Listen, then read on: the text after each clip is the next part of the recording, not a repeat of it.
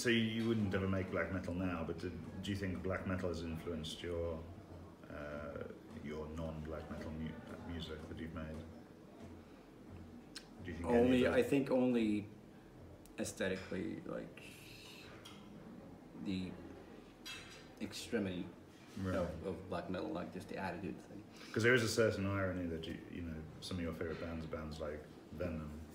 Oh yeah. But the music you make is about as far from Venom as it could be. Really. Even the Venom metal. Mortiis is a Venom tribute band. I mean, how did you miss it? Is that the Venom of Dungeon Synth? It's the Venom synth. Yeah.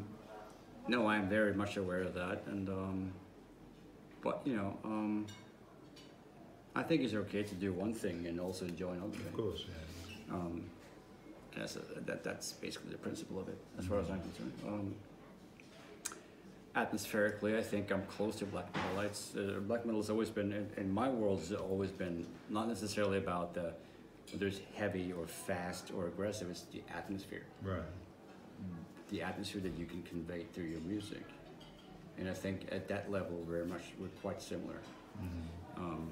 That's my way of looking at it, and but I don't aspire to be like black metal. I just happen to have a past that's associated with it. Yeah.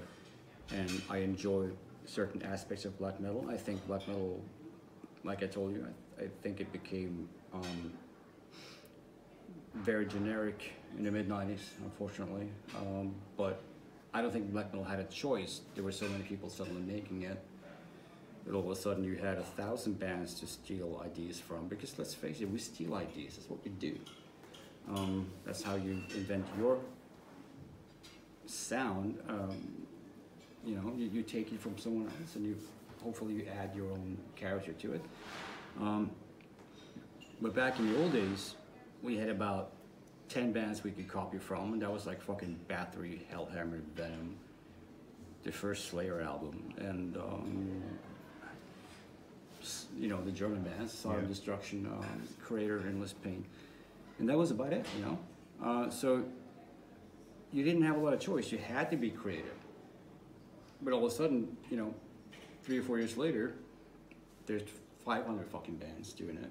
So there's a lot more to steal from, and it just becomes, this is my personal opinion, it just becomes more and more watered out. Mm-hmm. So, and that was when I punched out of it. I was like, okay, fuck this. This is getting quite boring to me.